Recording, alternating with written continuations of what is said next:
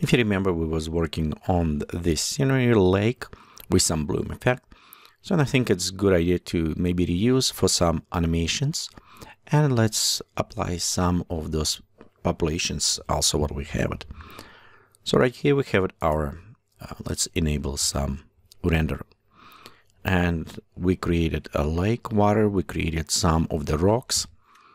And we also have some populations we was using at the time grass clam. And they just created a spike look like grass from far away. And it's a native kind of done inside the Terragen. And let's do some animations with this.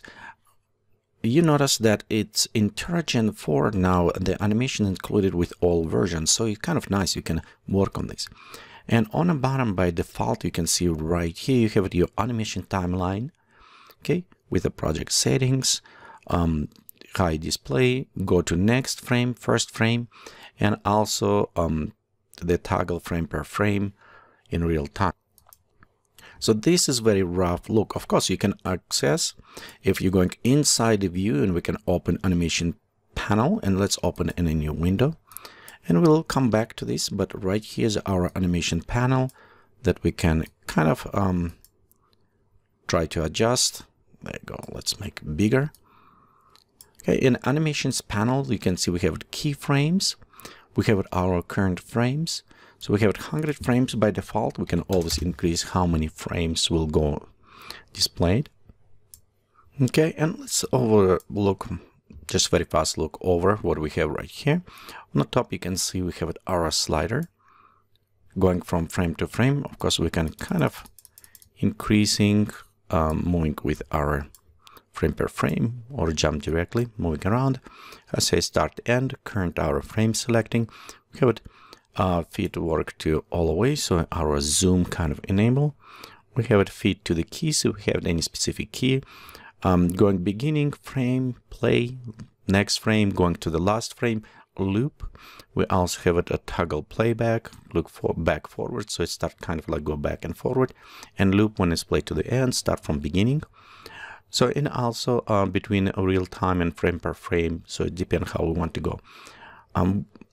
As we work, we can look more in there. When we create some properties, we'll see how they will come up. We'll display some of those properties in our left box. And keyframe and times will be displayed in our play. So we'll come back to this. Just overall, you'll notice we have this animation windows, so you don't just stuck to this small slider on the end. Okay, the one thing when we creating our animations, we will need to set some keyframes, and you'll notice right here, it's kind of almost like snapshot of the position. So let's right now, we'll go add object, and then I will go to, actually, let's go, you know what? Let's zoom out on, we'll just zoom out a little bit more from here. Okay.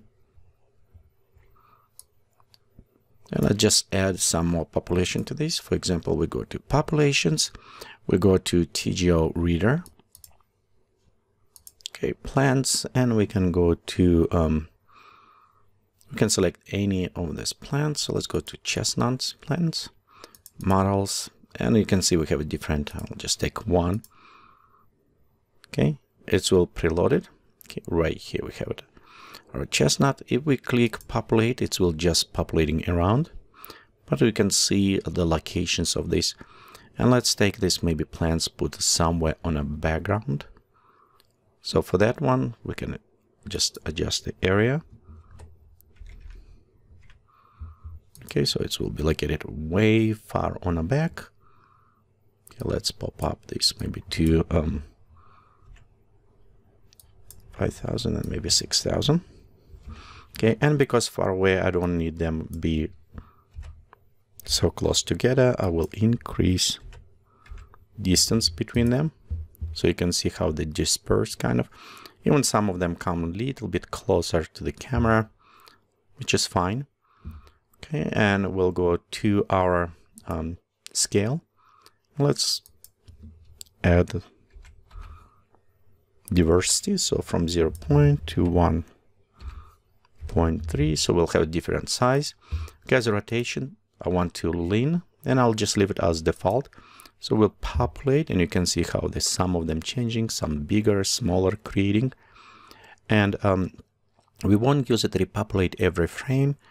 This is kind of nice if we create grass and we want animated grass. We can apply some wave texture this in displacement, and we can do in some other tutorials, and you can see how they will kind of like almost wind going. But on this case, we won't do that. Same as a clip. So we'll leave everything else as default. So right here we have a population for this. We can go also going to different population and another reader. And in this case, let's go to take some oats, and it's kind of like a grass looking. We'll go to models. We'll just select one. So let's go open.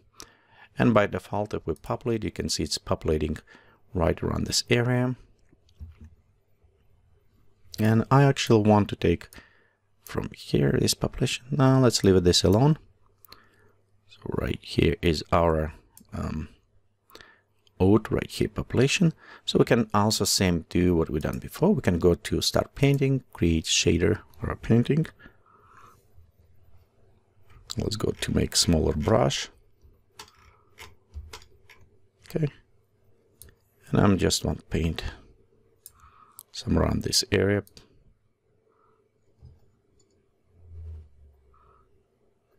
Just a little bit around lake. Okay. So right here, this is our shader. We go take connection, connect it to our populations.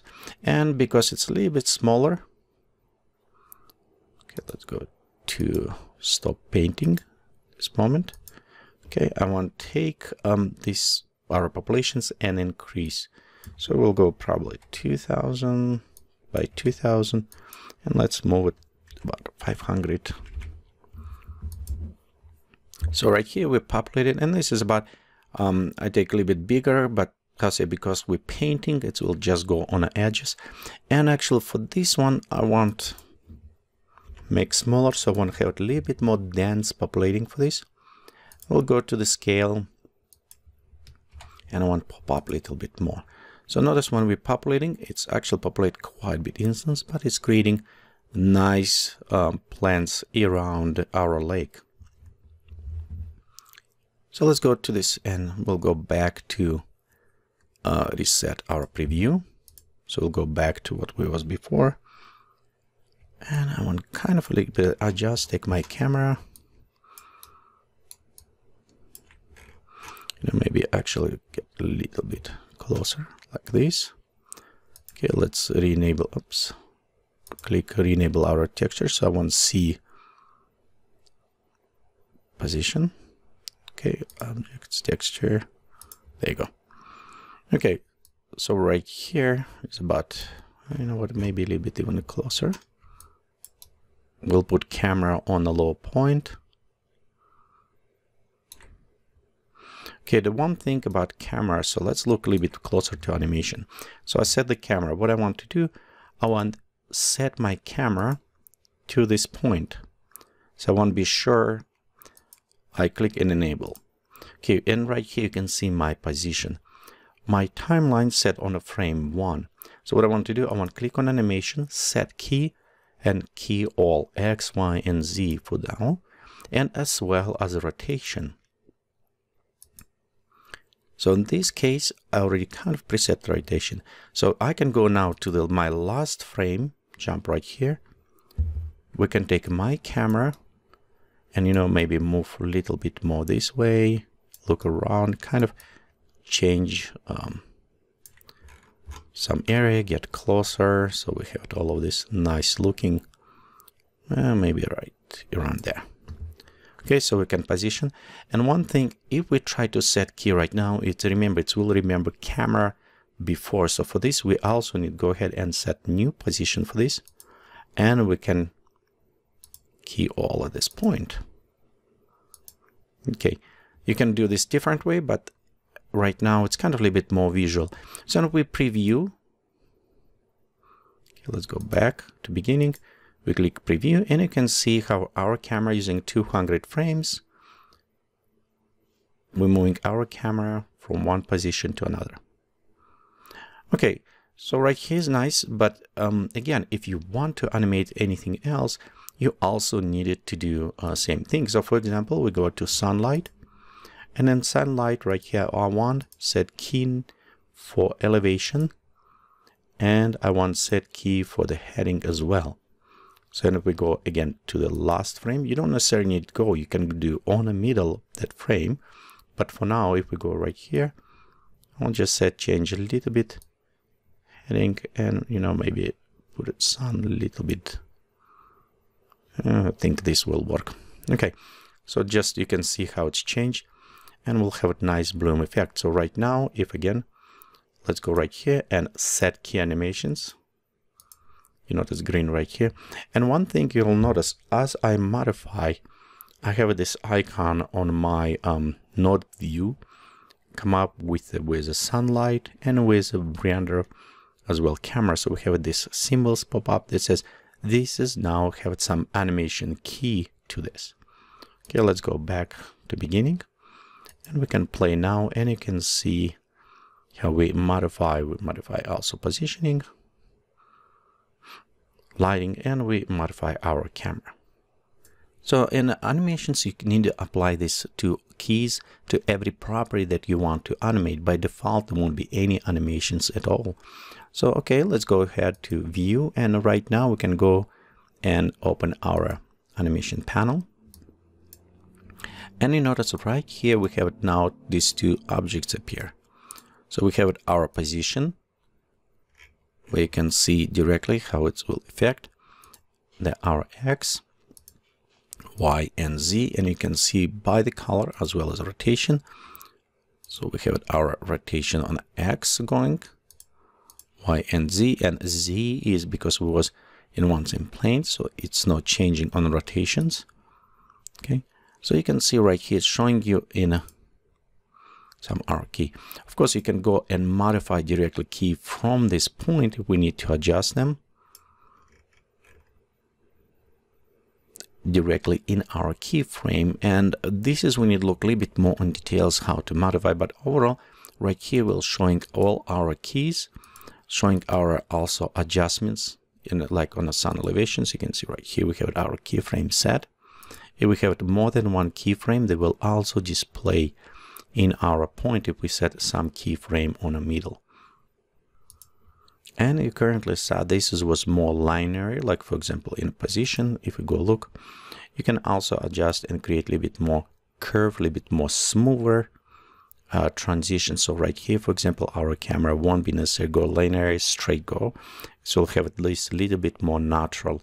So all what I did, it just says feed to curve from those ones. So I just have it simple curve, beginning slowly, more adjustments. So let's give it a little bit more natural look this way. Okay, let's go preview on this way. Okay, first frame, go click, and you can see it starts slowly. Now we have it very nice, smooth, a little bit faster, and it will start slow down kind of this adjustments, a little bit more curve to the end. So let's give it a little bit more natural look on our animation. Yeah, so right here it was overview for animations, and it's needed more special tutorials. Just go inside and see how much we can animate it. But overall, start exploring. And again, you can animate if you want very fast. Just set key and animate from the bottom bar, or you can go to your animation window and have final tweaking, kind of adjusting from that window. Thank you for watching this tutorial from Geekatplay Studio, and please remember visit us on the web is www.geekatplay.com.